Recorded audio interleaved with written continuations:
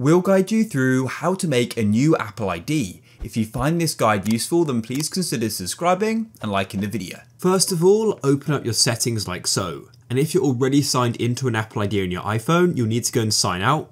So at the top, you can see your name there. Otherwise, it will say sign in if you aren't already, but I am. So I'll swipe down to the bottom, click on sign out, and I'll need to enter my Apple ID password in order to turn off Find My iPhone. You can choose if you wish to go and keep a copy of this stuff. I don't, so I'll just go and click on sign out. You'll be brought back to your settings and we can now begin. So at the top, click on sign into your iPhone, and then you can click on don't have an Apple ID like so, and then you can start filling in this information. So go and enter your first and last name and then your birthday. And then what you need to do is go and enter in an email address. You can choose if you want to have announcements and then press continue, and you need to choose a password. After you've entered a password, click on continue like so. You can then go and choose which number you want to use. I'll just use this number here, but you can always use a different one if you wish, and click on continue. And you'll need to go and read and agree to the terms and conditions, which I've done. So I'll go and click on agree like so.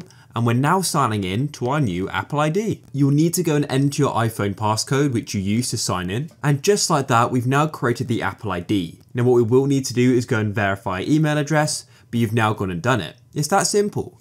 So if you found this useful and you wish to go and see more videos just like this, then please consider subscribing and liking the video. Have an awesome day.